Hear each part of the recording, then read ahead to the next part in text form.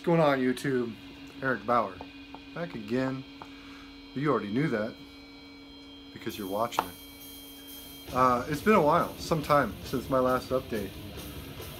At least a month and a half, if not longer. I just haven't had any real motivation or inspiration to do any fucking YouTube during that time. I got a few other things going on the side that are keeping me preoccupied in a good way. So I just haven't really been thinking about the YouTube that much. It's been on the back burner, so to speak. So what I've got for you today, it's basically a fucking pickups video, which I don't usually do, but I think the circumstances behind this particular one kind of mandated that I do a fucking video. This week, it's Saturday today, so this last Wednesday, my wife and I actually went out and met up with Groundzero Salem, Pat, for some brunch, and then I kind of showed him around a couple of my local record shops, two of my favorites. You know, there's more than that, of course, but time did not allow for seeing more than the two that we stopped at. You know, next time. I met up with him the following day as well in the evening. We hit up one of the shops that's kind of up near where I live, outside of Seattle. And yeah, it was a good time. Fucking had a great time playing tour guide for the record stores. Spent some money, got some stuff to show. The first shop we went to, actually, one of my favorites, Daybreak Records in the Fremont area of Seattle, Washington. You go there a lot, man. Spent a lot of money over there. Kind of toned it down, I guess, a little bit this visit. It hadn't been too long since the last time I was in there, but I did pick up a few things. Let's take a look. First thing I snagged, hunted down 7-inch, Life's Womb. Great artwork on that. Let's take it out of the sleeve. Never heard of this band before picking this up. Honestly, I bought it strictly off of Pat's recommendation. Said he thought it might be up my alley, so I snagged it.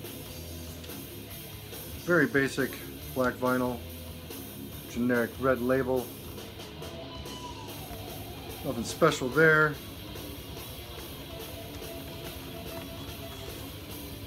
Did come with a fold-out lyric sheet. Like I said, I knew nothing about this band, picking up this 7-inch 45.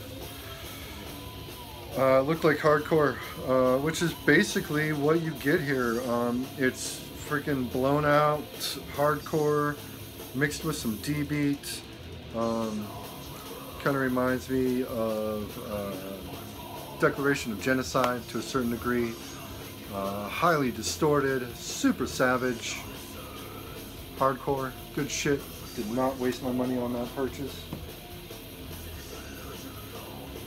That was actually the only 7-inch I picked up from every day. I did, however, find a cassette. I forget where I put all this shit. That's upside down. Brutality of War by Disgust.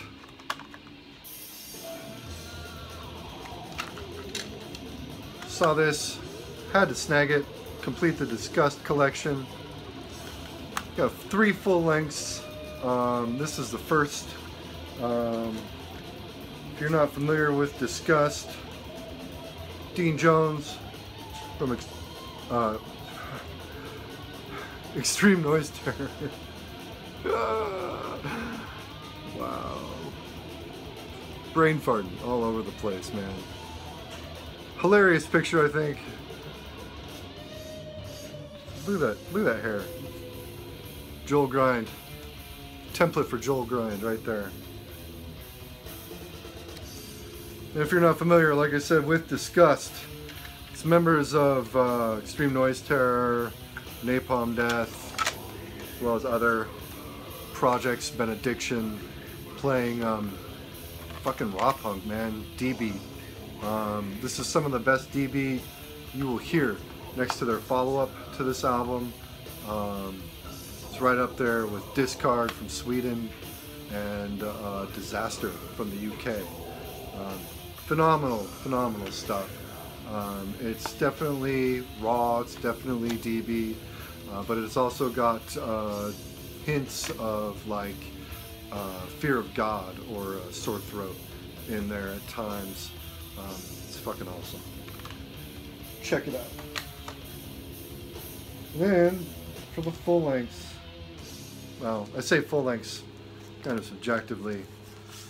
Just got a couple LPs from Daybreak. St. Vitus, Thirsty and Miserable EP. This is original SST version. No insert. Nice custom labels though.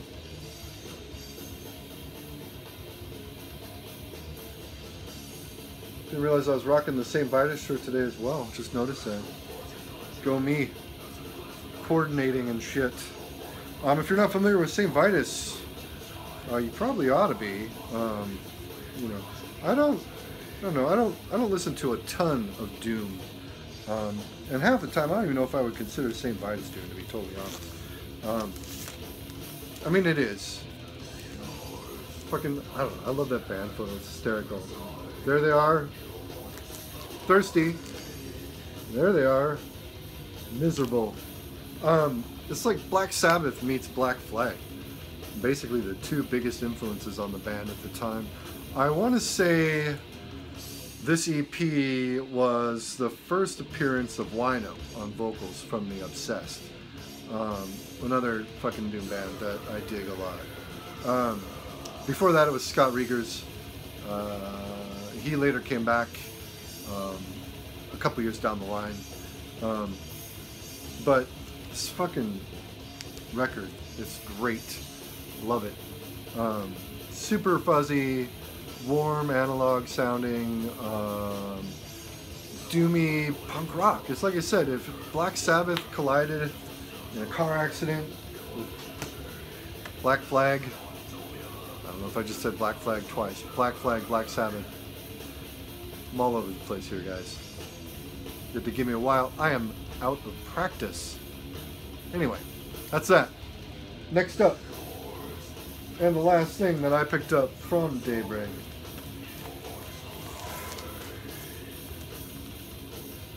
Rune Magic in Venom. Double LP on Parasitic Records. This is a repress.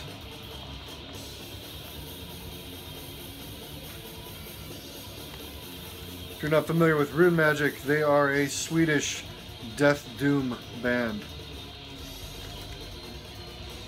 Basic labels. I'm not going to get out both LPs because it's literally the same, except for the album sides. This stuff is just fucking brutal. So slow, so down-tuned, so heavy, so guttural. It's great. Rune Magic has a daunting amount of releases under their name. This album, I want to say, dropped in about 2004, if I'm not mistaken. This is a repress. I want to say it came out in 2006 on Parasitic. Great stuff. Really slow. Something about this season makes me bust out all the fucking Doom shit. Listen to a lot of Reverend Bizarre. A lot of My Dying Bride. That fits in right there with early My Dying Bride. It's great stuff. Swedish, if I didn't say already. Awesome, awesome shit. The second store we went to is a place called Singles Going Steady in Seattle. One of the longest standing indie brick and mortar shops in Seattle as far as record stores go. Been there since the 90s when I started going back in high school. And it makes me happy to say every time I go in there it's like a throwback visit to when I was in high school. The store is basically laid out exactly the same. The sectioning is basically exactly the same as it's always been. Ownership is still the same. It's an awesome, awesome spot. It's really a great example of how to set up an indie shop and have it thrive, especially in a niche realm. Singles Going Steady specifically, if the name didn't already give it away, being named after the Buzzcocks album, it's more or less all punk rock, with some metal, some garage type stuff, psych, to a small degree, some goth, death rock, shit like that, but mostly it's punk. A lot of crust, a lot of hardcore, a lot of oi, and great used sections as well for the punk and for the metal, to be honest. I kind of toned it down a little bit there, but actually first thing, thumbing through the used section, came across something I've been looking for kind of passively for a little while now. It's Scorched Earth Policy, Tactics of the Lie. This is on fucking Mind Control Records, and if you're not familiar with Scorched Earth Policy, this is a one-off project by producer Jack Control of World Burns to Death fame. It's kind of in the same wheelhouse as World Burns to Death.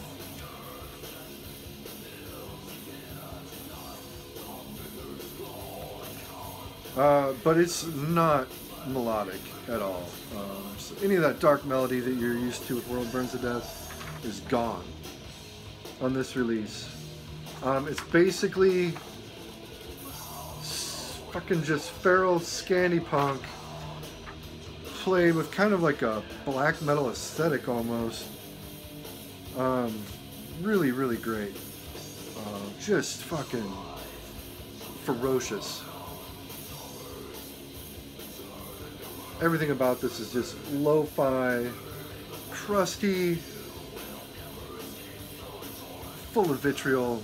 This album rules. It's right along with like Keg Charge. If you're familiar with Keg Charge, it's another World Burns to Death side project, which I highly recommend checking out. Great shit, but you know, if you have an aversion to like fucking anarcho-punk, it's probably not up your bag. Great shit though. Happy to have this. It wasn't expensive, and it's on Discogs for fucking cheap, so check it out. Scorched Earth Policy, Tactics of the Lie. The next bunch, just some 7-inches that I grabbed. So, take a look at those. Maybe. First thing, got this out of the used section. Acción Mutante from Germany. This is their first EP. This album just fucking slays. If you're not familiar with Acción Mutante, they are a anarcho crust grind band. Just savage, brutal, to the point, no fucks given, grind madness.